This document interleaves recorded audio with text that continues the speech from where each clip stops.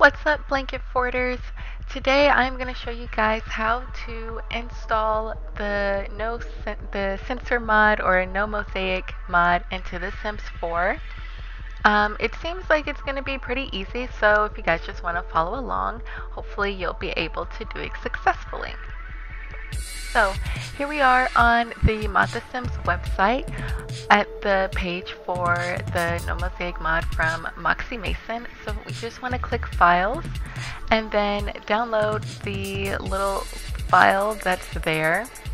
And then you want to open it and you want to extract it into your Documents, Electronic Arts, Sims 4, and then the mods folder.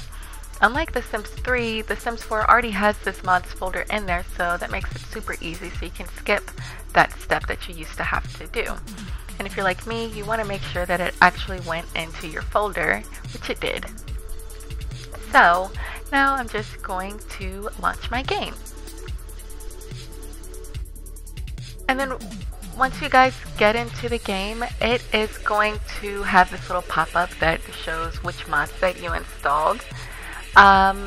So that way, that's one way to know that it actually worked. And it looks like if you want, you can unclick that button to have that pop up all the time, but I kind of want to know.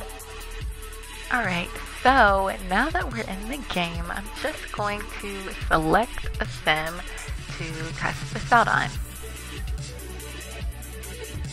I'm gonna go with this guy here. And we're gonna have him use the potty and see if it actually works. Hey dude, I told you to, yes, thank you. Please come over here and show everybody you tinkling. Yay, it worked, guys! Now we can see everything. I don't know how excited I am, but yeah, we have no more censor. Let's try it in the bathtub. Oh, look at that butt. Get it. I love this. It's like so much more realistic. So, like I said, guys, it's super easy, and hopefully you can download whatever mods that you were trying to as well. I haven't tried it with any other like clothing mods or anything, but once I do, I will make a video on that as well. Thanks for watching, and I hope you guys enjoyed the video. Ciao!